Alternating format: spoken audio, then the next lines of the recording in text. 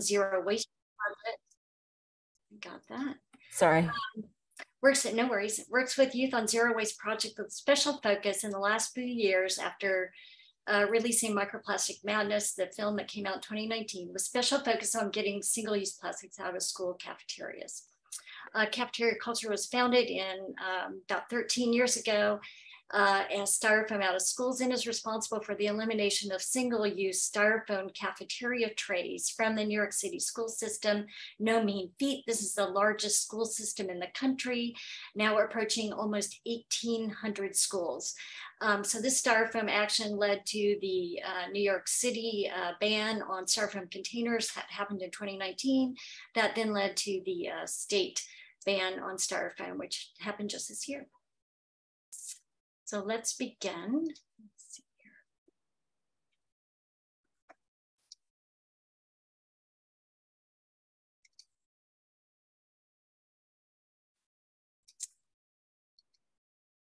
Okay.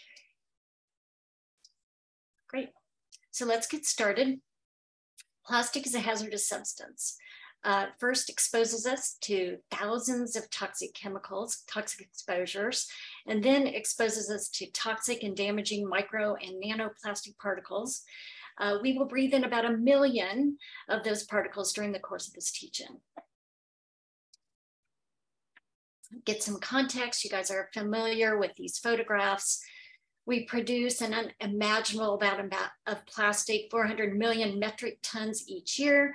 But the good news, most of that is single-use packaging and foodware. So it's non-essential and substitutable plastic. And there's an opportunity there to really make a dent in plastic production. We'll talk about that later. And also, as you probably know, the United States is the #1 plastic waste producer in the world. We're #1. And so what happens to all that plastic? In the classic 2017 study, this is considered the gold standard referred to by all microplastic scientists. The Geyer, Jembeck, and Lavender Law attempted to determine where all this plastic is. We know it's not biodegradable, so where to go? Approximately 9% is recycled, has been recycled. This is all plastic ever made. 9% has been recycled, and we'll look more closely at that a little bit later. 12% has been incinerated, and all the rest, 79%, has been either landfilled or lost to the environment, soil, air, and water. And no one can give us data as to how much has gone into landfill and how much has actually gone to the environment. So what is plastic? I like to say it's a group project. It's a collaboration between the two most huge, powerful industries in the world. So we know the fossil fuel industry, the most powerful industry in the world. We know them well, BP, ExxonMobil, Shell, and others. And then we have big chemical, that is the second most powerful industry in the world. Industry leaders Dow and DuPont. We don't often think about big chemical because we don't buy our products directly from big chemical. Instead, big chemical synthesizes, that's its business, making new chemicals every day, selling those chemicals to other producers that incorporate them into products. So you want to think cleaning chemicals, pesticides, fertilizers. So if you're big chemical, how do you make money from this business model? Well, you have to keep making and synthesizing brand new chemicals. And the more you make, the more your chemists make, the more money you make. These are newly synthesized chemicals. They didn't exist on Earth until they were created in a laboratory somewhere. Scientists call them novel entities. So let's take a look at this graph. It tracks the production of novel entities since the year 2000. So the point of this graph is it starts at the year 2000, gave it a baseline of 1. You can see that from the vertical axis, and it wants to count all the chemical production since that time. And you can see that it's on a trajectory, and it did double by 2020, although at the time that this study was done, it only got to 2017. So that's a creation, that's the production of novel entities. But what's interesting about this graph is the orange line just underneath it. That's the production of novel entities, newly synthesized chemicals that were produced to be used in plastics. So what this graph tells us is that plastic production is driving chemical production. And the scientists that did this review and accounting of chemicals concluded that the planet cannot absorb the current number and amount of newly synthesized chemicals. According to the EU, a new chemical is created every 1.4 seconds. So in response to this chemical problem, the EU announced in April of this year what it calls a restrictions roadmap. It's a plan to ban tens of thousands of these chemicals. The US, no plan. Don't get your hopes up, we're not likely to see one. Why? Our regulatory system is broken. Our regulatory framework, unlike the Europeans, requires studies and lots of them, years and years of studies, because our scientists are required to take chemical by chemical and establish a quantitative risk threshold that shows that exposure to that chemical is greater for the risk of getting some specific disease is greater for people exposed to the chemicals than not exposed to the chemical. You can imagine how hard this is, given the limitations on experimenting in humans, all the variables, and the constant exposure that we all get from the chemicals around us. Meanwhile, big chemicals cranking out a new chemical every 1.4 seconds. So the plastic industry would prefer that you not know about these things, because plastic is a hazardous substance replete with thousands of these chemicals, but it's too late. That horse is out of the barn. In the last several years, scientists have developed new instruments and new computer technologies that detect novel entities and that can actually identify and visualize micro and nanoplastic particles. So that's why we're seeing this recent, I'd say probably in the last 2 years, this outpouring of plastic studies and alarming headlines about plastic. So what can big plastic do? Well, it will muddy the picture. It's going to churn out misinformation. It wants to create doubt. And I'm hoping that after this teach-in, there will be no doubt in your mind, and you'll be able to see clearly through the messaging that's coming from these big multinational industries. So the plastic industry does its messaging through their industry spokes, the trade group, the American Chemistry Council, also known as ACC. Now, you know, where I went to school, big basketball schools in North Carolina, ACC means Atlantic Coast Conference. But so now you remember ACC here, that we got American Chemistry Council. Every article, I can guarantee almost every article you read on about plastic from the mainstream press will have quotations from ACC, from American Chemistry Council. So I just want you to look for those and just know they're outright lying. You know, not afraid to say the L word. So let's look at some of their messaging. This is one that I've heard a lot lately. Plastic is inert. So what does inert mean? It means plastic is chemically inactive. It's harmless. I hope after my talk today, you'll know that it is impossible. Next one, this is an oldie. Plastic keeps food safe and sanitary. They hauled that one out and got big play during COVID, but there's no basis in science for that. We know that COVID is a respiratory virus. It's transmitted through aerosol droplets. It's technically possible to get COVID by touching something that an infected person coughed on, but it's very difficult. And the studies that have been done, and this is all up on the CDC website, show that the virus actually lives longer on plastic, a non-porous material, than on porous materials such as food. I just want to take a mention on the fresh. Plastic keeps food fresh. This is something that is relied upon by Big Food and Big Ag. They pre-process, they of course make foods in mass quantities. It's industrial farming and ship long distances, and they couldn't do that without plastic. Now, I love this one. We can make plastic safer. I've heard that one a lot too, but think about it. How can plastic be inert and at the same time there be a need to make it safer? So these are two contradictory messages, and you'll see them sometimes in the same article. It's okay that plastic is in our bodies, and the implication is because it's inert. And, or we haven't proved yet, this is going to be big. We haven't proved yet that it can harm our bodies. We haven't done all the studies. And so, you know, the plastic industry is on firm ground here because of our regulatory model, which does require us in the public interest to prove that harm, which will take us years to do. if not decades. And then in a recent National Geographic article about plastic, I actually saw it's too complicated, it's too controversial, that was bizarre. And then the ever popular, we need more recycling, and we'll talk about that. So let's begin. Plastic is a hazardous substance, and that is my message. What does it mean? 2 pathways to harm. We're going to start first with chemical exposures. In order to understand this, we got to understand what plastic is. So plastic is 2 ingredients, fossil fuels plus chemicals. Let's start with the fossil fuels. So fossil fuels come in, I like to say, 3 states of matter: solid, liquid, and gas, coal, oil, and natural gas. But most plastics are made from oil and natural gas. At the molecular level, all of these fossil fuels are what we call hydrocarbon. What is a hydrocarbon? It's a molecule with only hydrogen and carbon atoms. You may remember from your chemistry classes. They're named according to how many carbons they contain, and they're organized in a specific way. You can see from these 3 sample molecules that they have a carbon backbone. Carbon can bind 4 atoms, and so the empty bonding spaces are taken up by hydrogen. Hydrocarbon chemistry is actually really fun.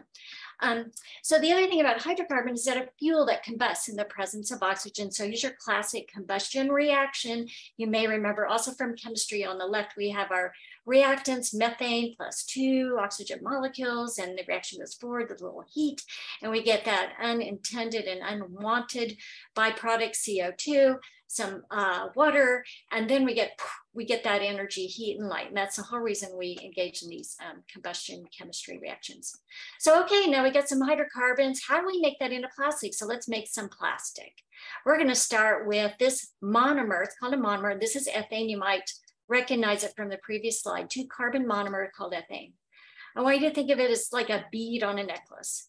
So we're going to string a bunch of these ethane molecules all together, and we're going to link them with chemical processes in a big, dirty, heavily polluting refinery industrial complex, which is what happens. Not pretty like a necklace, unfortunately.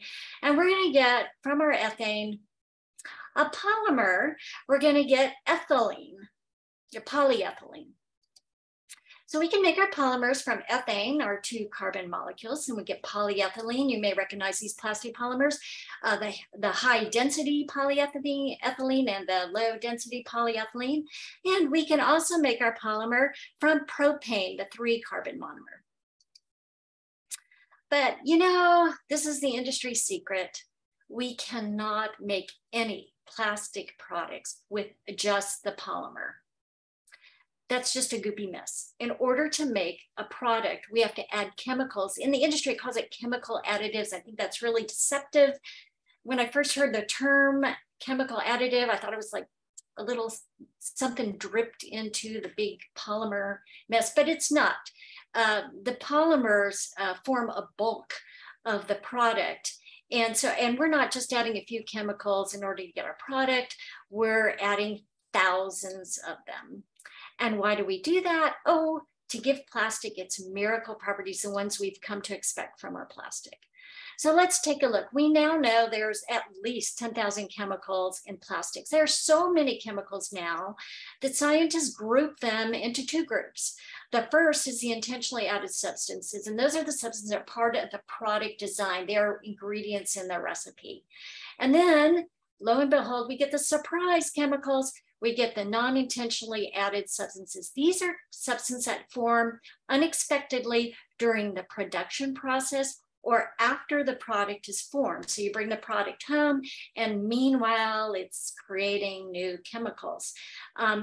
Non-intentionally added substances are thought to result from interactions between the chemicals that are already in the product, interactions between the chemicals in the product and outside forces like heat and light, and what is called degradation products. Just as the product ages, the chemicals start to break down and form new chemicals.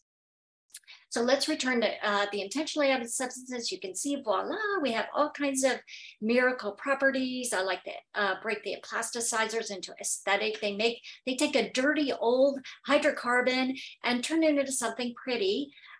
We have our functional plasticizers. You know, we need plastic that's strong and rigid. We need soft plastics. We need it to do all kinds of things. We have our miracle plastic coatings that we're going to take a look at. a little closer, we have flame retardants. Remember that these plastics are made from fossil fuels, which are highly combustible. So every plastic product must have a flame retardant. There's heat and antioxidants, but particular attention to the processing aids. These are thousands of chemicals that are added for the sole purpose of producing plastic cheaply and easily in mass quantities. So what's wrong with these chemicals, right? They do these great things. They make our plastic pretty. Well, here's the problem. They are all either persistent organic pollutants or heavy metals. Let's start with the persistent organic pollutant that for short, we call them POPs. So these are persistent chemicals. They don't break down in the environment, and we can't get them out of our bodies either. And the reason is that they're oily. So, you know, oil and water don't mix. You've tried to clean off a greasy skillet in your sink after cooking something oily, and the water does nothing to the oil. Same thing happens in our body. Our elimination processes are water-based. We pee and poop. Those are water-based. We can't get these things out of our body. And that's also why they don't break down in the environment. But if you'll notice from the picture, the interesting thing that happens is that water can carry these chemicals everywhere because they basically float on the top. Water serves as a carrier for persistent organic pollutants. They're organic, which in chemistry world simply means they contain at least one carbon atom, and they are pollutants. They are introduced into the environment in a non-naturally occurring way that's harmful to life. So the thing about POPs is that they bioaccumulate and biomagnify, two terms that are often confusing. So I hope I can clarify that. Bioaccumulation occurs in a single person or animal or a single individual and occurs over a long period of time. So the blue fish here is meant to represent the same fish over a long period of time, slowly accumulating POPs in its body. Biomagnification does not occur over time. We're talking about a snapshot in time. We're looking at a food chain, and we're just going to sample different levels of the food chain at one moment for quantities of pollutants. So the prey, of course, is going to have the lowest level of pollutants. Predator 1, because it eats a lot of the prey, is going to have a higher level of pollutant, and so on up the food chain. The pollutants will be biomagnifying. So this happens in people too, right? So you can remember bio and accumulate. Hopefully you'll be not get mixed up now. And they don't just bioaccumulate, right? I mean, where do we put them? Well, they're stored in fatty tissues. Should be no surprise to you now that you know they're oily, and there's that rule in chemistry, like attracts like means polar substances attract other polar, oily substances attract oily. So these chemicals get stored in our fatty tissues, and they don't just sit there. They begin to interfere with cell function and bodily systems. And this, I just want to kind of give you an idea so you can visualize how this might happen. So when POPs enter the body, they cause trouble, and they're oily, and so they gravitate to cell membranes, which, as you may remember from biology, is lipid protein structures that form that envelope around the cells. Cell membranes are really important. They control what goes in and out of the cell. And these cell membranes hold out cell receptors that act like switches. So in my little artwork here, the cell receptor looks like that black Y that's sticking up out of the blue membrane. And then here's just 3 examples of how POPs cause trouble. Bind in this receptor, switch something off or on in the cell, compete or block access to the receptor, another naturally occurring molecule in our body may want to get into that or need to get into that receptor to do something important and now can't. And then POPs can trick the cell into opening the door and letting them in. And then when POPs get into the cells, trouble. Right, so they go right for the organelles. You may remember this from biology too. These are lipid protein structures inside the cell, and they perform jobs for the cell. Each organelle has a specific job, and POPs interfere with these jobs. So you can imagine what might happen if the cell's not able to make protein, produce energy, regulates metabolism, or read the instructions for how it's supposed to operate. When this happens, we get whole body system malfunction. So our body is in some ways like a machine. Everything's finely tuned, and so many, it just finely tuned. And so what do I mean by systems? And here's an example of what I mean by systems: nervous system, immune system, endocrine system, and so on. Let's take a closer look at the endocrine system.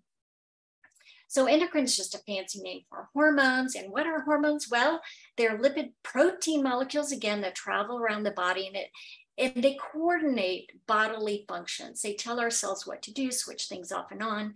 And we have over 200 of them in our body. In the chart here, just a sample of hormones, where they're produced, what gland or tissue produces that hormone, where that gland or tissue is located, and then what the hormone does. This is just a sampling. These are POPs that particularly target the endocrine system. These chemicals, this is a subclass of the larger class of POPs. They mimic or imitate hormones. They block hormones or otherwise interfere with them. And so, as you can imagine, we get system-wide malfunction. And this is what that looks like. In the reproductive system, I'll just point out a few things. The POPs mimic or imitate estrogen, so they can cause estrogen-like effects in our body. They also block androgens like testosterone, and here are some of the effects. I really want to focus, direct your attention to metabolism and appetite. We now know that POPs are obesogens, and they interfere with several hormones that regulate metabolism, the way we burn energy, and the way we store fat, and then also the neurologic system effects. Extremely concerning. So I told you that we've now learned that plastic's made of two things: persistent organic pollutants, and or the chemicals, plastic chemicals, consist of persistent organic pollutants or heavy metals. We talked about the POPs. So what's a heavy metal? So you may remember, again, from your chemistry, it's the technical definition is that it's a metal that comes from like the middle area on the periodic table. It's a metal with high density. It means they're really heavy. The molecules are packed really close together, and it's toxic. And then also, some of them have, many of them high atomic numbers and high atomic weights, but not all of them. These are the 4 most common heavy metals that are used in making plastic. And so why are we even using these, right? We know they're neurotoxins.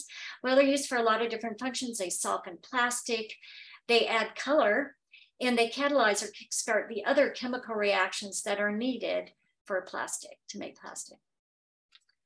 So we've now learned about all the chemicals in plastic. And so what happens to these chemicals? The industry says they're inert. So let's see. I'd like to introduce you to what I call the water bottle study. People who know me will say, rolling their eyes again with the water bottle study. So Ben, I was particularly thinking about you, how many calls I've been in where I'm bringing up the water bottle study. This is a May 2022 study from Denmark. The investigators tested reusable. We don't know which brands. They describe them as very popular. That's the squeezy sport reusable water bottles. They actually tested 3 different models, but 2 of each kind. And you can see that they tested new and used one, and they used glass bottles for the control. They did a really simple experiment. They just filled up these bottles with room temperature, ordinary tap water, and let it sit for 24 hours. And then they tested the water inside the bottles, and they found 400 plastic chemicals. Then they did step 2, what you would do with a reusable plastic product. You're going to have to wash it every once in a while. So they stuck all the bottles in the home dishwasher, regular home dishwasher soap. And then after the cycle was over, they removed the bottles and rinsed them out really, really well. And then they repeated the experiment with room temperature tap water 24 hours. This time they got 3,500 chemicals. So what do we learn? What did they find? What the scientists find? They found the intentionally added chemicals that we've already discussed, the plasticizers and so on. And they found non-intentionally added chemicals, and most prominently and most notably, DEET. They also found some soap, dishwasher soap that had held on, that had latched onto the plastic bottles but not the glass bottles, which I thought was really interesting. So do you want me to comment on the DEET? Do y'all know what it is? I don't know if DEET's used as popularly as it was when I was younger, but it's basically a pesticide that you slather all over your body so you can go camping or hiking or just have an experience in the outdoors without getting eaten by mosquitoes. So it's a mosquito killer repellent, mosquito repellent. Highly toxic. So they were surprised by this and not really certain why it appeared. They assumed, and I would hope that it was not an intentionally added chemical. They assumed it was a non-intentionally added chemical that resulted from interactions between the existing chemicals, maybe the heat from the dishwasher and the soap. So what we learned from this study is that plastic chemicals leak. This is the take home for the study. They leak fast, right? This is a short contact time, 24 hours, that's not that long. We have food sitting around in plastic in grab and go situations for a lot longer than that. That leaked at room temperature. I don't know about you, but when I was growing up, I was always kind of thought, well, if you don't heat it, it's okay. No, this was room temperature. Probably if they had heated the water, there would have been even more chemicals because we know that increases chemical reactions, but even at room temperature. This occurred from new plastic items. This occurred from used plastic items. And there was a leaking of chemicals into a non-lipid, very neutral substance like water. We would expect the number and amount of those chemicals to increase with lipid because it's right, like attracts like, they're oily substances, or maybe something acidic, something that might eat in a little bit into the plastic. And then the bottom line, this is a really big, I can't emphasize enough. I want you to remember this. More chemicals leak from weathered plastic items. I'm going to come back to this. So here's the big overview. And some of this I'm going to go into a little more detail, but just briefly, and as I said, most plastic chemicals, we don't even know what they are. So this is a sampling. This is a few that we actually know about. Let's start with the plasticizers. I just quickly want to say that I call these the revolving door plasticizers. These plasticizers, probably the most stated are bisphenols. You've heard of them, I'm sure, and phthalates. They are considered pseudopops because we actually do eliminate them from our bodies fairly rapidly. You can test your urine. If I test the urine of myself and everybody else in this room, we will find bisphenols and phthalates. Guarantee you, there will be nobody in this room without bisphenols and phthalates. No matter how clean you think you eat or your environment is, we're going to find them there. So, but what happens is as soon as we eliminate bisphenols and phthalates, they're so ubiquitous in our environment, we just take more of them. So that's why I call them the revolving door. And that's why they're also called everywhere chemicals. The other thing I want to point out is that these bisphenols, there's over 200 bisphenols. So we have so much attention focused on BPA. That's a drop in the bucket. We have over 30 phthalates. There may be more. I couldn't even find good data on how many phthalates there are. So even though we consider them pseudopops, they do have pop-like health harms. They do everything that the non-pseudopops do. Then quickly, plastic coatings. These are your forever chemicals. We'll talk more about them. These are slippery, shiny, non-stick chemicals. And you know, I really like the fact that once you kind of know what the chemical does, you can look at a plastic item now and you can say, oh, I bet this has PFAS in it, right? Because it's got, it repels water. If I drip some water on this surface, it will beat up. So I bet there's PFAS in here. You're probably right. So, and then once you know what bisphenols and phthalates, so you can look at a plastic item and you say, ah, I bet there's bisphenols in that one. So anyway, the plastic coatings, water and grease resistant. We put it all over paper and fiberboard, and but also textiles. And they use it to keep plastic from sticking to the machinery when they're producing plastics. Then there's flame retardants, ubiquitous, right? Because we have a combustible product or component to our product. And then the heavy metals. So what are the routes of entry? How do plastic chemicals get into our bodies? Well, you can imagine eating, drinking, particularly concerned about kids are always thinking their fingers in their mouth and objects in their mouth. And even I have teens and 20 somethings in my house, they're always sticking fingers on the phone screen and then in the mouth. And and objects in the mouth, even at that age.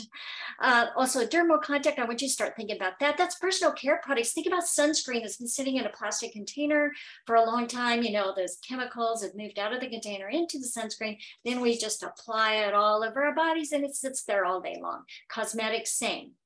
And then what we respire, these are just the chemicals. We'll talk about the microparticles in a while, but just the chemicals. So it's kind of like lead, what we all learned about lead. When you have a product that's made of lead or plastics, the dust then sits on the plastic. The chemicals transfer to the dust and we breathe them in. And these are some of the most significant impacts in youth and children. And I personally, well, I'm concerned about all of them. I can't prioritize them, but there's shocking data now about the neurologic impacts. I just read a study that showed that flame retardants, that kids that were exposed to flame retardants in utero have much lowered IQ than other kids. And that impact was even more pronounced than with lead exposure. So let's look quickly at two plasticides I already mentioned, the bisphenols and the phthalates. And I only bring up bisphenol because this is an example of our broken regulatory tail. We've known since 1930 that BPA is an artificial estrogen. You can read here how the EPA is and the FDA has just dragged its feet and brought in industry to consult. And then once there's some bad press, the companies voluntarily withdraw only BPA. And then finally in 2012, after other countries and even some states have banned BPA, the FDA finally bans it, but only in baby bottles and sippy cups. But I do warn you, if you have a small child or a grandchild, if it says BPA free, means nothing. The industry has substituted it. Most likely contains BPS S or F. And those have been found to be at least as toxic as BPA. In the meantime, the EU and its restrictions road plan states it plans to ban all bisphenols. And that's what's really important about understanding that these chemicals come in large families. Okay, plastic coatings. This has generated a lot of press lately.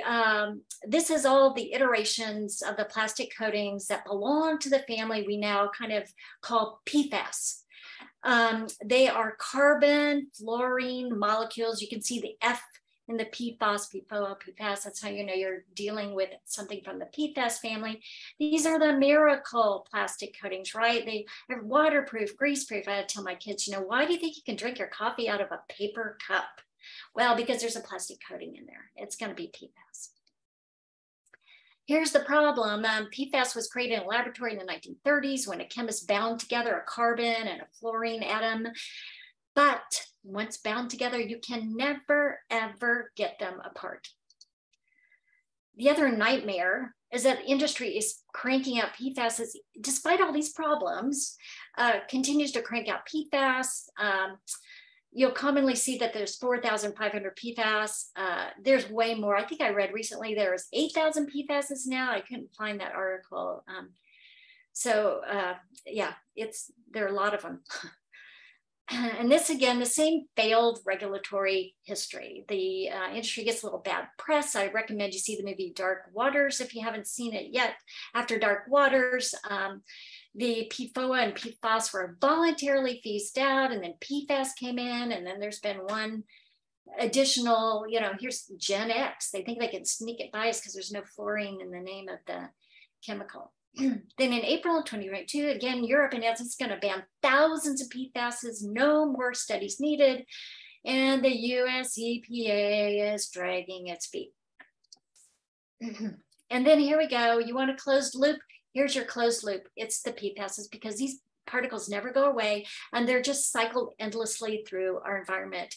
They're introduced into the environment in the form of these products, and then they get into the water, and they get into the biosolids that farmers have been using for fertilizers. Only 2 states have really done good PFAS testing of their soil, Maine and Michigan. They found it everywhere. Contaminated soil, contaminated water, PFAS in the livestock, PFAS in the crops. And I'm sure this is true for all states, but states aren't testing. And then this map from Environmental Working Group shows water. This is groundwater contamination from industrial discharges and military discharges. Okay, so that's our chemical problem, our plastic, our chemical exposures. So what can I do? So let's think about it. Here's two products. Both are 14-ounce ketchup products. The one on the left is the glass, and of course the one on the right is the plastic. Let's compare them, and I want you to write in the chat, pretend you know nothing about plastic and be really honest. You know nothing about plastic, and you had a choice between these two products. Which one would you choose? And so please write your choice and why you would make that choice.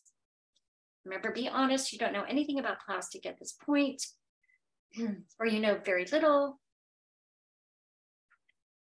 And then I want you to think, what if you're on a tight budget, a really tight budget? Or what if you have no transportation and you can only get to the store on the bus and you've got a bunch of kids to drag along with you? Or maybe you can only walk to the store to get groceries. And then what if you have small children at home that use ketchup a lot, like my kids did, and you just can't get the ketchup out of the dang glass bottle? So I think we know then, if you know nothing about plastic, we're all going to choose the plastic bottle, right? And industry is very clever. They've introduced all these design modifications to make this plastic bottle more appealing, and even made it cheaper too. But knowing what we know about chemicals now that migrate from the bottle into the product, I hope that you would choose the bottle plastic, because otherwise this is what you're going to get. You're going to get this ketchup, which is actually a hazardous substance. And how about this? What if you know this? You know that this is a plastic bottle, it's going to end up here. You know what?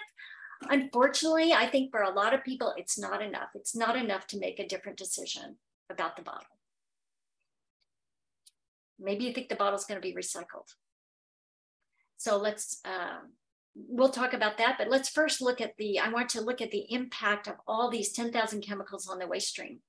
Back to this study. IPEN this year just released this study that explored, and this is fairly unexplored. We don't even know what these chemicals are. So people are just now beginning to explore their impact on the waste stream. But their conclusion was that these chemicals lead to uncontrolled exposures. At least with the products, the exposure is controlled. You know where it is, you know it's in that product. This is an uncontrolled exposure risk. So let's look at recycling. What happens? Of course, recycling weathers your plastic. And so what happens with weathered plastic? The product becomes leakier. If you are able to make, and in some cases you can remake at least partial products with used plastic. Now you have a product that's a chemical concoction. You don't even know what the heck's in it. It's going to be extremely leaky and hazardous. How about incineration? What happens to those chemicals during incineration? Well, really, they're just changing form from a solid into a gas and then into the ash that goes into a landfill. Hopefully it goes to a hazardous waste landfill.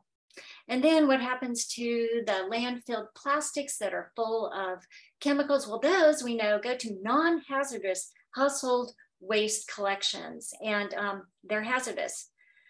So those landfill plastics are going to, over time, contaminate the soil and the groundwater and travel long distances and expose us all, as well as other species on the planet. And then, of course, if it's lost to environment, you get basically roaming plastic chemicals and more exposures. So now what can I do after I convince you that you need to change the way you think about plastic? There's some other things you can do, and we'll get deeper into this, but first realize there are no miracle products. As a matter of fact, I'm so skeptical of miracle products. If I come across a product and it does like fantastic things, I won't buy it, because the only way that you can get a product to do fantastic, unimaginable things is to load it up with chemicals. And I want you to start thinking like this. Otherwise, protect your health and the health of people that you love. You probably know a lot of these things.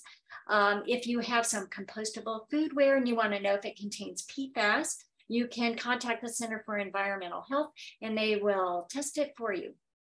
If you want to switch to reusables, I strongly recommend, and hopefully this will be clear to you now after this talk, don't use plastic reusables. You're going to put them through the washing machine, you're going to get leaky, toxic products. So non-plastic reusables, if you work for a school or a restaurant, you can turn to plasticfreerestaurants.org and they will subsidize the replacements.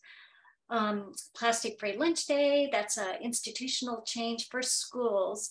And it's a Cafeteria Culture product, which you can reference on our website. Awesome. And then one thing that it's often not thought about, I want you to think about personal care products that are sitting around in plastic. I mentioned the sunscreen, here's some more. And there's some really cool innovations out there now. You can get bar soap and shampoo, tooth tabs, metal razors. You can get floss and paper and glass. So look around there. This is kind of a burgeoning market and there's a lot happening there. And then legislate. Well, as I just explained, our regulatory model is broken. You're not likely to get any federal action, but I think there is a possibility of getting state action. I know Washington State just passed a fairly aggressive PFAS law. That's chemical exposures. Now we're going to talk about particle damage. So we know that plastic's not biodegradable, does not biodegrade, but this is worse. It breaks. You think about this. If plastic didn't break, we could go out and pick it all up and collect it. We could clean up after ourselves, but this is horrendous, the fact that it breaks. And it just keeps breaking. First gets into microplastic size. That's 5 millimeters or less, the size of a pencil eraser. I recommend our movie Microplastic Madness if you haven't seen it. Fascinating, but also extremely uplifting and action motivating.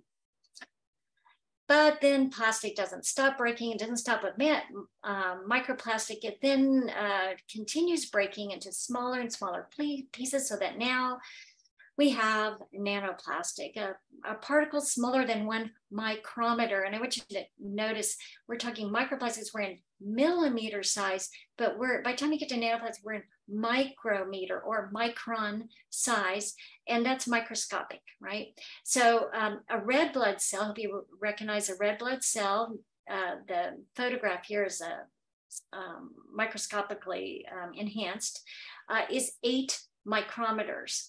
Nanoplastics are 1 micrometer or smaller. So what that means is that the largest nanoplastics are 1/8 the size of a red blood cell. So what does that mean? When you think about it, first of all, we can't go out and pick them up now. We're way beyond that point. The thing that's most scary is that this means that these nanoplastic particles can easily penetrate our cells. So now, because plastic is fragmented into these tiny particles, we are faced with a near permanent contamination of our water, our air, and our soil. So let's start with water. We find microplastics in bottled water and tap water. How they get there? Oh, all kinds of ways. When you see those pictures of macroplastic trash in the water, that's one way. Actually, fishing gear is a huge contributor. Most fishing gear now is made out of plastic. And then there's runoff from land, tire wear particles, talk about that again in a minute, all kinds of ways it gets into the water. Groundwater, ocean water, surface water, all water. And now this is the scariest thing to me, microplastics in the air, micro nanoplastics, I should say, since it's a spectrum of continual fragmentation, we're now calling them micro nanoplastics. So they are in the air, and how do they get there? Well, 80% of them, and this is the weirdest thing you would never imagine, come from actually car tires. I was shocked to find out that car tires are actually made more of plastic than of rubber. Brake pads and traffic just churning ground level microplastics up into the air, and then sea spray 20%. I should say, I want to say about the air, we're breathing a lot of micro nanoplastics. Recent studies showed that we're actually breathing more than we're eating, and we're eating about a credit card's worth a day. So we also have contamination of our land and soil. How does that happen? Well, air deposition, right? Because they're in the air, they're going to fall out of the air onto the ground, some of them. And then through these farming practices, which now that we know what we do about plastic, we're like, why are we doing this, right? I particularly want to point out the agrochemicals. They're in these controlled release capsules that are made of plastic. What happens when our soil is contaminated? We kill things.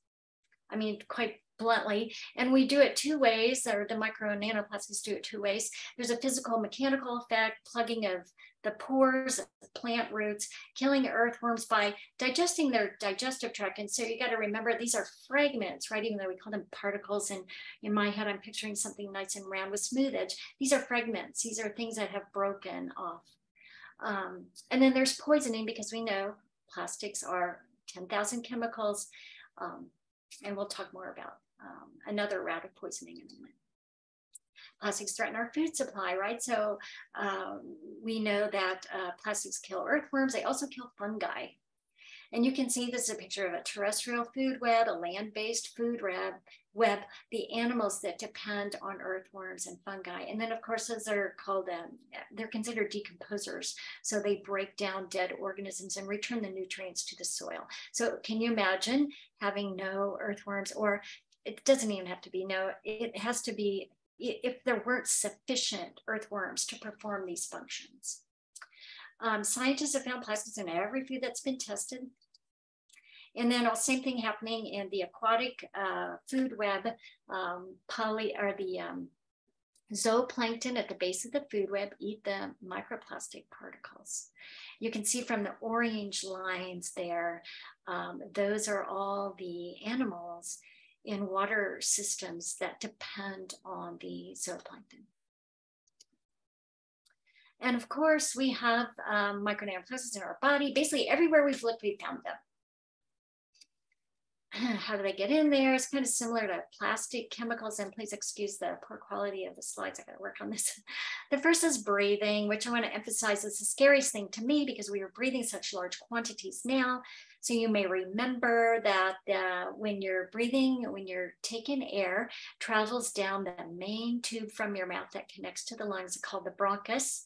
The bronchus then breaks up into two branches, one that goes into its tube, one that goes into the right lung, one that goes into the left lung.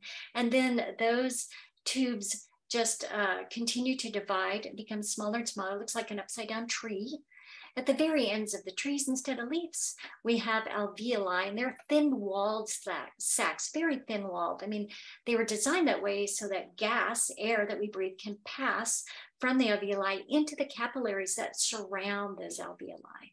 And what this picture is attempting to show is that those particles, microplastic particles, the alveoli are so thin-walled, the microplastic particles also can pass into the surrounding capillaries. Another route, digestive tract. So a digestive tract is also a very long tube that connects your mouth to your anus, and the tube just takes a long journey through that tube.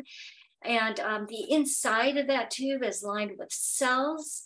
Those cells have little villi on them that beat and help move the food along the gastrointestinal tract. And that's what that first diagram is meant to show, is the cells lining the lumen, or the hollow part of the digestive tract. And you can see from that that the microplastic particles are too big to pass through or between the cells, but not the nanoplastic particles. They easily pass into the cells and then into the adjacent capillaries, where they then travel all around the body.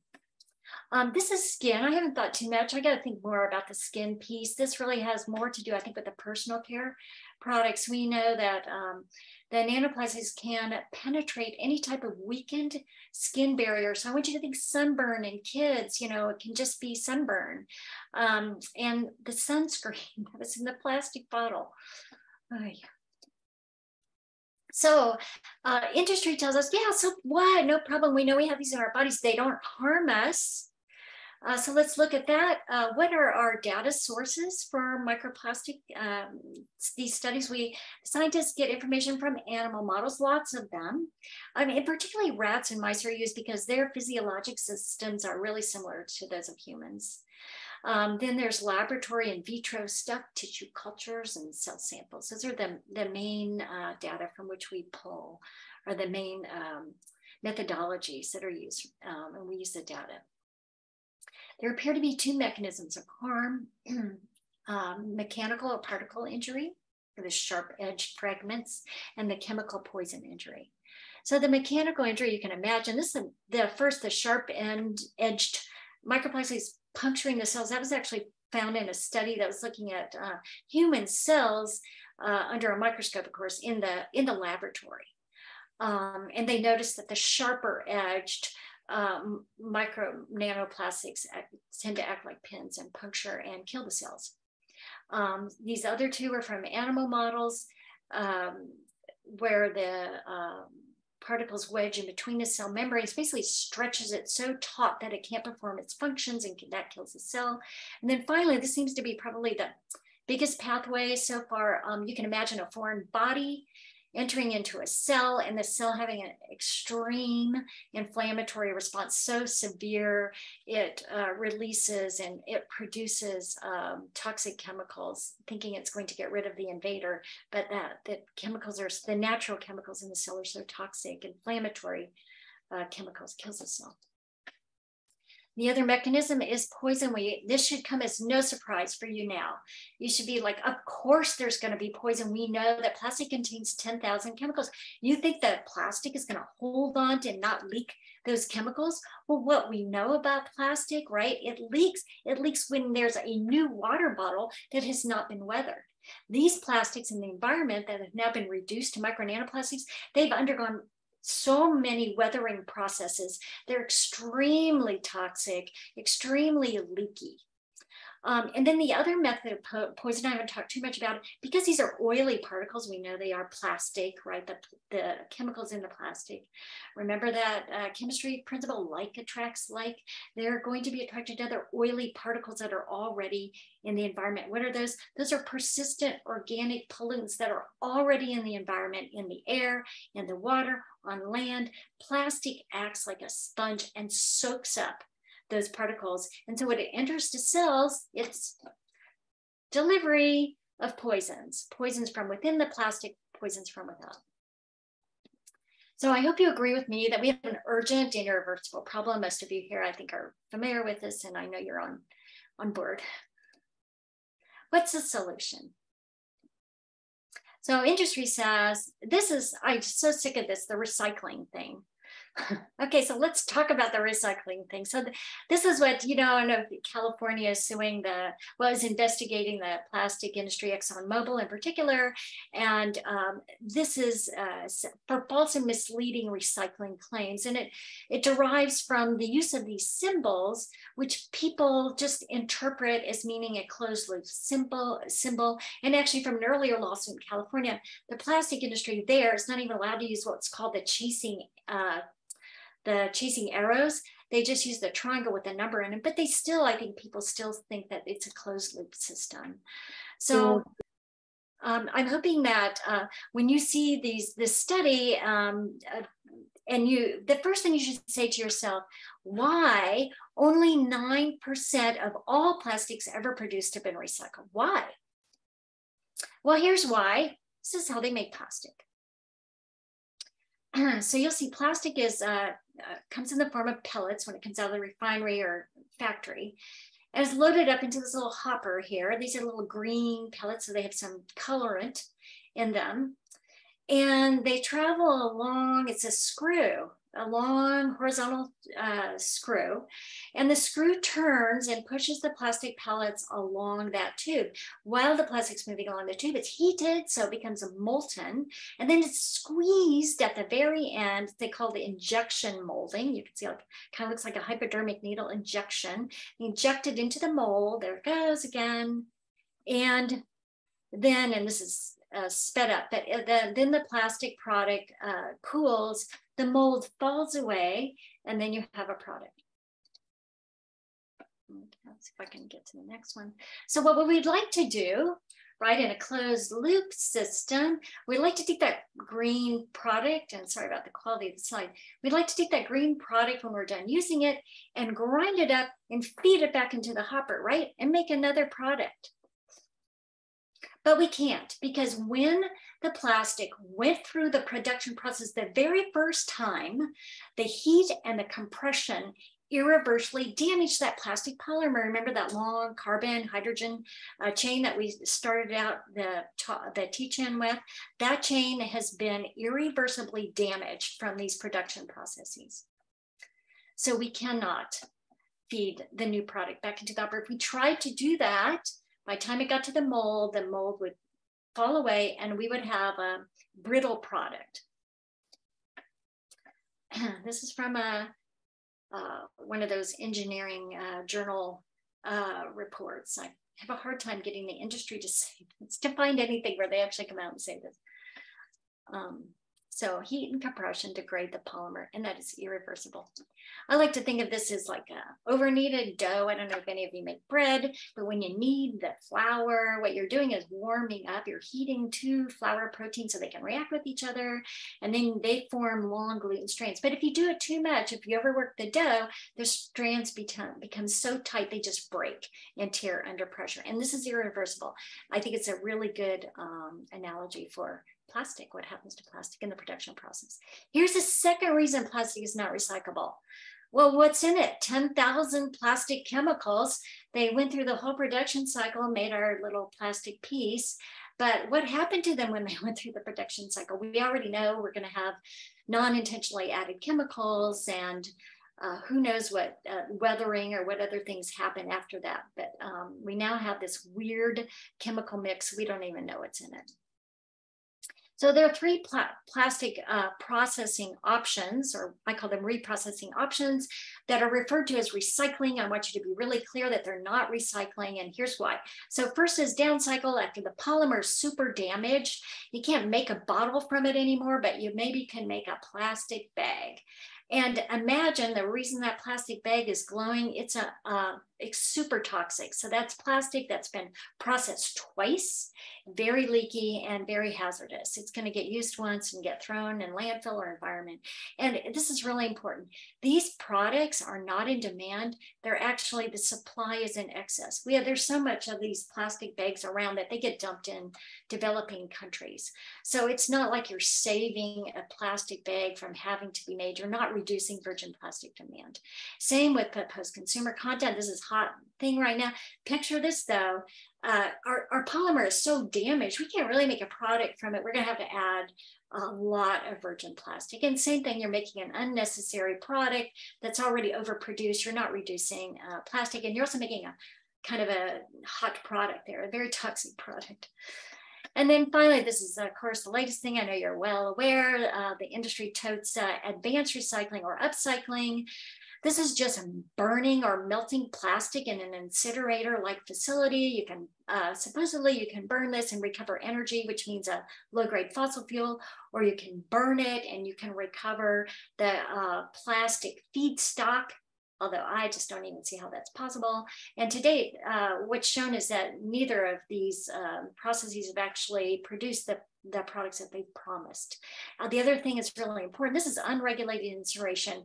The facilities that do this are labeled manufacturing facilities, not incinerator facilities. So they don't have to follow the same incinerator pollution regulations that incinerators have to follow. And they produce, of course, toxic ash and emissions. So it's kind of a stealth way to dump plastic on the environment. And if you have any reservations and doubt about the fact that plastic can be recycled, and you can tell your friends and family or anyone you're having this debate, compare the plastic process to metal, paper, and glass. And yeah, no recycling is perfect. All recycling is going to require resources and going to produce at least so far greenhouse gases. But at least with metal, paper, and glass, we don't have the degradation of material from cycle to cycle. No 10,000 chemicals, relatively long-lived. And here it is, the campaign of deception. Yay, California. I'm glad California is represented here. In the lead, as always. And this is that investigation I mentioned against ExxonMobil for false and misleading advertising. So what can I do? What can all of us do? 4 steps, but the very first one is to just think differently about plastic. Remember the ketchup bottle. Plastic is not your friend. It's a hazardous substance. Why would you choose a hazardous substance to serve food to your children or to yourself or to anybody? It's really important to change the way we think about plastic, because the thinking determines how we message. The message shapes our action. Here's an example. In 2021? Yeah, Canada added plastic into its list of toxic substances and set the equivalent of its EPA. This basically allowed the government to regulate plastic. But just the fact that it gave it the designation of being toxic is super important. Change the way people think about it. And then just recently, Canada begins a single-use plastic ban. There's a phase out aspect to it too. Here's another example of messaging. I hear this all the time. We cannot recycle ourselves out of this problem. I hate that message. I don't know, what's that supposed to be polite? Someone's afraid of stepping on toes or offending others. I mean, but really polite to who? The plastic industry? Whose toes? The plastic industry? You know, I think our friends and neighbors and our children, our parents deserve to know that they're being duped. The message is plastic is not recyclable. And why that is, you now know 2 reasons. The production processes, the heat and compression, irreversibly degrade the polymer. You just can't make anything more from it. And the second is those 10,000 plastic chemicals contaminate the next round. The second step is just to stop using plastic. And I'm sorry, I don't think it's a personal responsibility thing. I think it reflects the fact that you're thinking about plastic different. You're going to want to stop using it when you get to the thinking correctly about plastic. And also your actions do affect others. I wanted to show the little clip of that 2009 guy at George Washington at the Sasquatch dance. Is out there dancing by himself all alone. And then after like 30 seconds, another person jumps in, and 45, another person. You know, an individual person's actions can make a difference. But I love using this framework. I'm going to come back to this. This is the way to start. Just first, you look around what plastics are non-essential. And I love the definition of non-essential. These are plastics that only exist because of market opportunity. And that means the industry created the demand. We didn't demand these products. They created the demand for those products.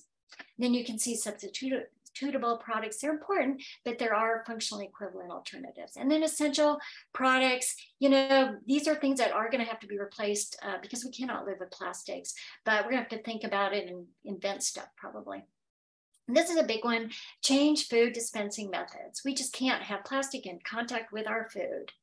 And that requires rethinking our whole institutional food dispensing model from what I call the fast food or vending machine model that's pushed by big ag and big food and relies on plastic. And it's a model of cheap and easy and convenient and non-nutritious food. We need to change that to healthy nutritious food and build those care and relationships back into our food dispensing. And then finally, we're working at the legislative level. You should take no answer except turn off the tap. This is an urgent problem. We do not have time to pussyfoot around and make some incremental changes here and there. Our legislators need to hear it. And if we're all constantly just won't let up, we need to be absolutely relentless, and we need to teach them about what plastic actually is. We can introduce them to the non-essential use framework and give them something to work with. Maybe they will want to hear, oh, ban plastic, but we're like, okay, here's some non-essential plastic. Let's start here. And this has already begun just this year. India imposed a ban on July 1st. And it's so funny if you read the articles about this, the biggest brouhaha was about the straws. I thought of all things, Pepsi and Coke were furious about straws. But fortunately, India persisted, and then Canada plans to begin phasing out starting in December. So it is possible. Thank you. And that's it. I'm open for questions. Hopefully, it won't take too long. Yeah, why don't we open it up to questions? Thank you so much, Jenny. That was so much information. And just judging from the chat, it was very, people were really surprised and illuminated, and everybody was bringing, really, you're getting lots of kudos. I hope you're reading the chat, because we'll save it for you so you can go through it later too, if you want. So does anybody have any questions? Yeah, someone says Ben says it'll be worth a few listens, because it was very dense, lots and lots of material to listen to. I really appreciate the way you broke down the scientific information for us so that we could really follow along. Okay, Rahana, is that how you say your name? It's Rachna. Rachna? Okay. Yeah. Hi. Hi, thanks. Thanks for that wonderful and information dense presentation.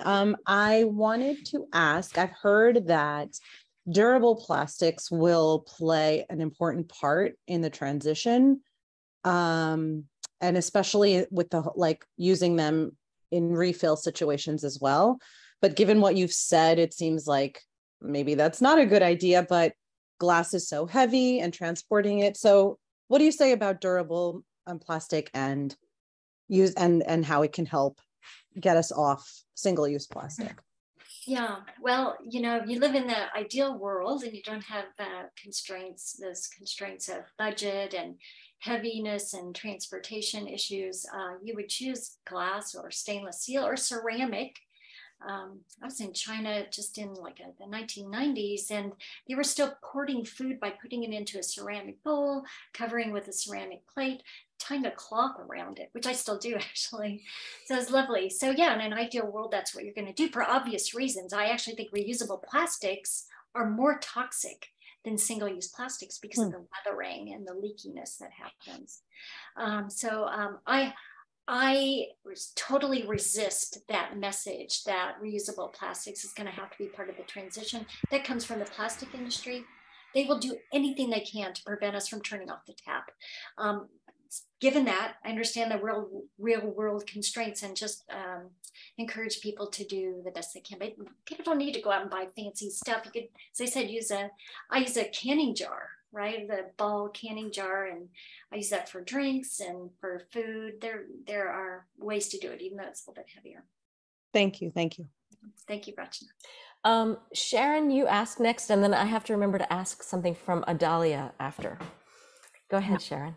Hi, thank you so much for that wonderful presentation. I was concerned with our intake personally of nanoplastics and wondering, since we live in New York City, I don't know what the latest water reports are for New York's waterways and the drinking water we get.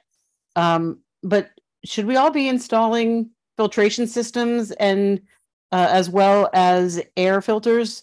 And if so, what are the best systems to use, up to your knowledge? Yeah, that's a big question. I don't think I'm qualified to answer what are the best systems to use. But what do we know about nanoplastics? I'm really concerned about air intake now. We know that we're taking in a huge number of nanoplastics when we breathe. We know that they're more highly concentrated in urban areas. I haven't read anything about New York City specifically, but it's an urban area. And so we know that the concentration is going to be higher there than in a rural area, for example. The upside is that when you live in a metropolitan area, it's a lot more regulated. There are a lot of reasons to have water filters. There's lead pipes in buildings and all kinds of things. So, so there's a lot of really good reasons to have water filters. Or your water's probably regulated a lot better than it is out in some rural county. So I think we all have to do the best we can. I read these studies every day, and sometimes I get into our group meeting, I'm just almost on the verge of panic because these are big problems, and that's what's behind the urgency. And that's why I really emphasize no incremental change. I mean, if that's what you got to have, but we got to just keep pushing on our legislation. We need big change fast.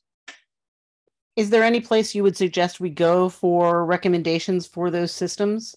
No, I'm just not qualified to answer that. I know, no, I can't answer that, but I'm going to research it now that I know I can speak with you offline about it too. I have my own ideas, but I don't want to endorse anything. And I have mine too, because we do have air filters because we get the forest fires here. And we have water filters, but I just would not be comfortable recommending a particular brand. So. Okay. Great. Thanks, Sharon. Adalia, do you want to ask your question, or do you want me just to ask it out? Okay, I'm going to ask it, but just butt in if you want. What got you interested or introduced you to the plastic problem?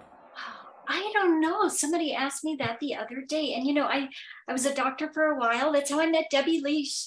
She was my patient. I was her doctor. And was I obsessed about plastics even then? I can't remember. Chemicals. Even back in the 90s, it was a thing for me. And then I raised 3 kids. I think that's when you really start to be, because you want to protect your children. I really care about myself, but really much more picky about my kids. And I think in the 90s, all this information started coming out about bisphenols and even PFAS back then. So it just was slowly. And then the thing about plastic is it's just like weird as heck, I mean, once I started realizing how toxic it was, I couldn't understand why it wasn't just obvious to people, and why, I thought, oh, good, we've got all these studies happened in the mid-90s about bisphenols and PFAS. That's going to be great. We're going to turn the corner. And then just the waste issue, right? Use it once and throw it away. What's that all about? So the whole thing has just been, I'm perplexed, Yeah. Oliver has a question. Thank you, Hi. Oliver. Thank Hi. you, and thanks, Jenny, for a great presentation. I wondered, I saw you cite the study at the beginning, which I haven't read, on what's happened to all the plastic that's ever been made, and that pie chart, which was cool. Did the study give any attempt at a figure for how much of the plastic is still in use currently? Yes. So yeah. So everything's still in use. Well, in use, no. No, it didn't. We know that a bunch is sitting in the landfill, and a bunch is in the environment. No, that's about as granular as they got with that study. I kind of, in my mind, picture that the incinerated stuff is gone, right? The stuff that's supposedly recycled, what they call recycled, I didn't follow up with that. When you go back and look at that study, it says that only 0.9% of all plastics ever produced have been recycled more than once. So what that tells you is it's the downcycling. They mislabeled it. But yeah, so I think the incinerated stuff is in a different place, different form, but all the other stuff's still here with us in one form or the other. I don't know how much has been used. thank you. Great. But that's a study to cite. Everyone turns to that one, right or wrong. Any other questions or comments? A couple of hands up. Okay. How about Ben? Yeah, great presentation, Jenny. I was wondering if you could talk about the environmental justice impact of frontline communities near plastic factories and the like. Absolutely. Thank you for that, Ben. Absolutely.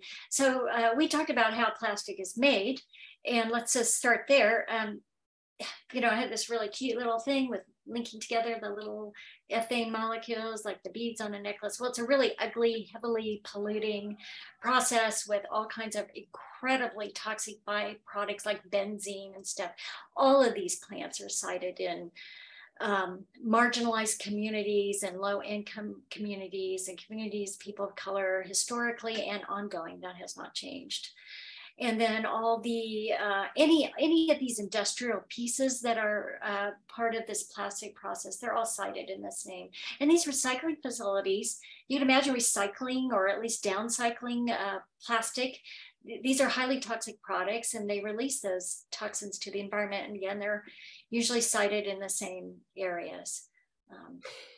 Yeah, and I just want to step in and say that legislation that addresses turning off the tap, like you mentioned, and also that helps to encourage a higher capture rate so that it doesn't end up, what is produced doesn't end up out in the environment, is our best bet, at least to begin with. That's our first broad stroke we have to do, and also eliminate chemicals from the toxins, from the plastic, that known chemicals. That, I will say, is what New York State's latest extended producer responsibility bill does, which, if everyone knows, extended producer responsibility, they have it for many other items like mattresses or carpets in some places, but they have it now for paper and packaging that they're proposing in New York State.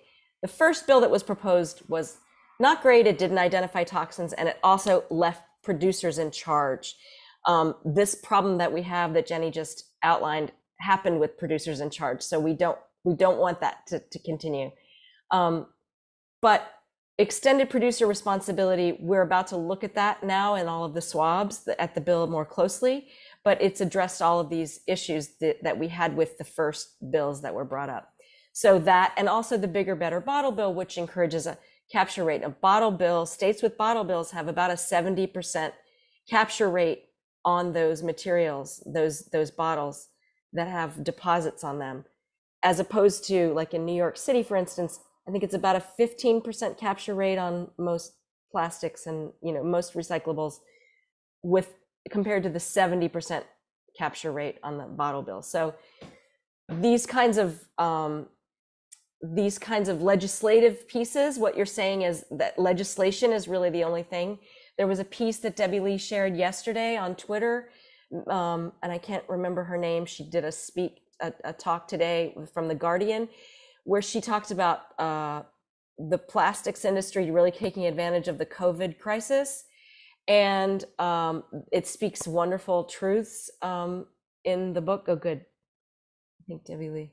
Anyway, that is super informative when it's talking about, you know, what the industry sort of, what their tactics are.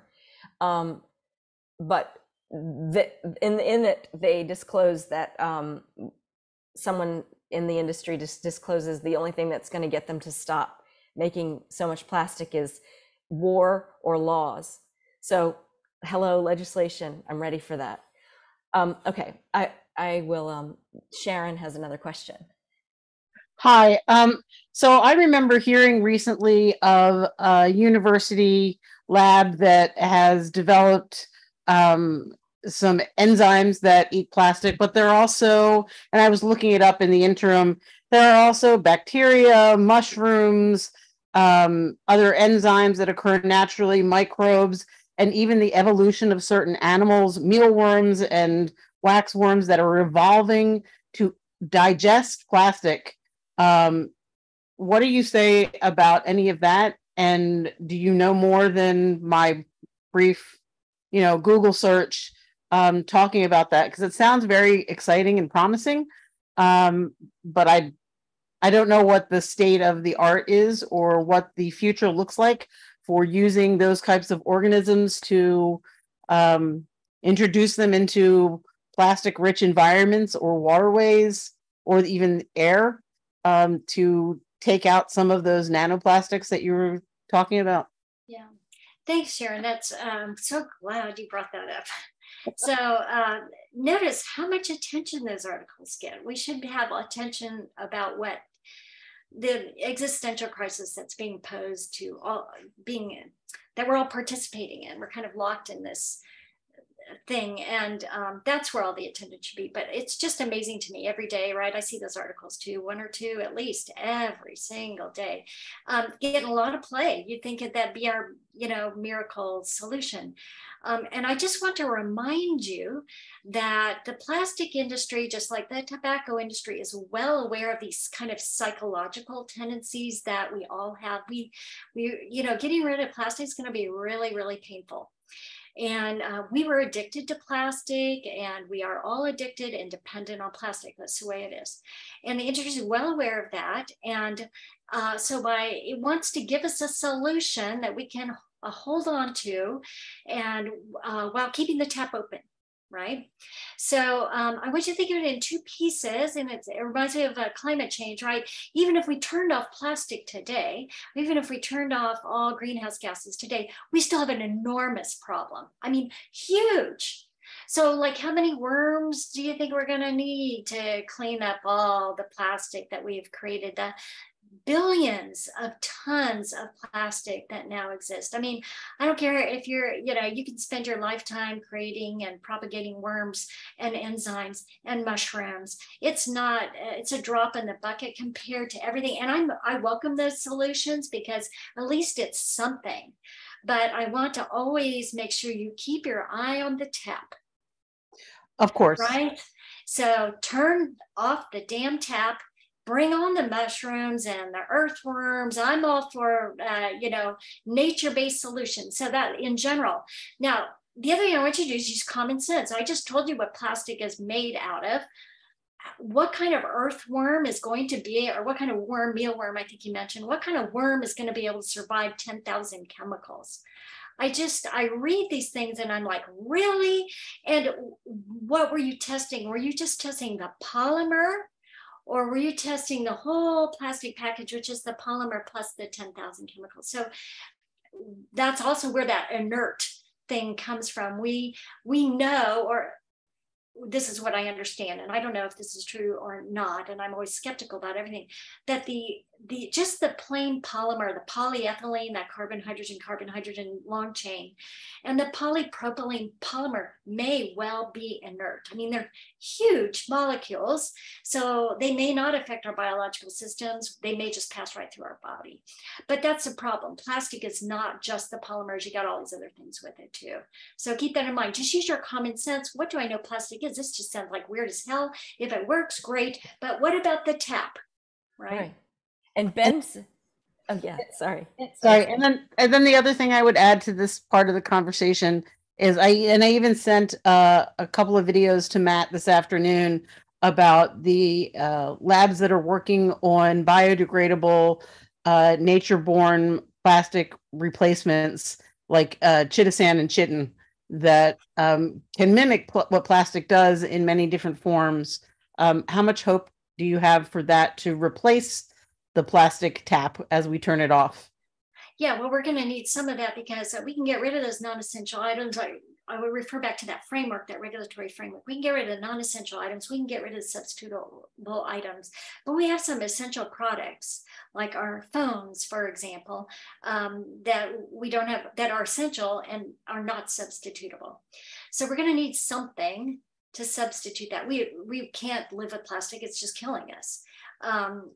So that's the first thing. Now, it's really important to examine exactly what these substitutions are. Some of them supposedly biodegradable. Actually, all they do is break the plastic into smaller pieces faster. And so there may be some alternative components, bamboo, quinoa, plant-based components, but there's also a lot of times, if you read the label really carefully, there's also polymer in there as well. So look carefully and see what the thing is actually made of. And then finally, sometimes to get that product to function, they still have to add a bunch of chemicals. Yeah. And can I just add in here? And that's another thing that I like about, I feel like this is a word from our sponsor, but it's not our sponsor. But I keep bringing it in, that the EPR bill in New York State also identifies chemicals to eliminate toxins that are toxins, known toxins. There's about 14 of them.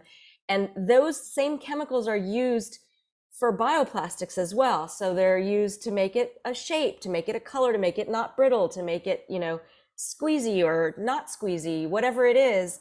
And those chemicals, as we might think shifting to bioplastics is a good idea, then those chemicals would also be forbidden for that new solution, so that we're not, obviously there's going to be problems that we don't foresee as we try to transition out of this problem, but that helps avoid something that we know would be a problem coming down. Yes, and those chemicals are even more dangerous because they come in a product that appears to be natural or non-harmful. So people are not likely to dispose of them properly. Right. I also want to add in, Ben also said about those microorganism eating entities, what comes out the other side of them once it's digested. So are they fully processing it and making it just disappear, or? Right, we know that's not true. Matter is neither created nor destroyed, right? So we're coming to the end of this. This is amazing. There were so many great links shared. We can actually, when we send the follow-up for this, the follow-up email, we can share some of these links that folks shared. And I guess that's it. Do you have anything to say, Debbie Lee or Jenny? Just to say thank you so much to everybody for coming. Thank you, Jenny. I feel like we're going to need a sequel. There's so obviously Jenny packed so much in, and I have a few people direct message saying, I couldn't get it all. And I've heard her talk many times already, and I still need to hear it again. There's still a lot of new things. So, so we should think about, what's the next talk? What comes after this, and of course also amplifying this talk that Jenny gave tonight. Thank you so much, Jenny. And thank you to the Swabs for hosting.